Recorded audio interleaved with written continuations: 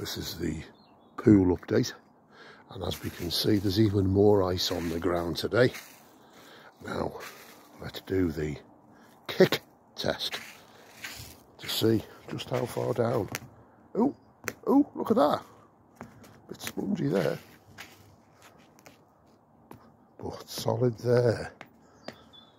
So you've got probably 4 inches of water at the bottom, but that'll only because it's sat on these mats, and that's frozen. So that is frozen.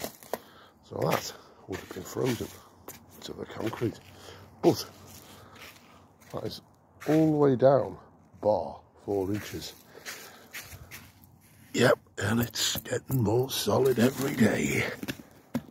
I can stand on that. There you go. I'm on it. I'm actually stood on the pool. There you go.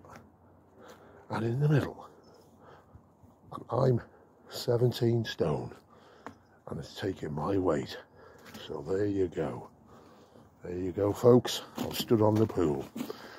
Yeah. Can you do that with your pool? Can you? There we go. Well, see you tomorrow.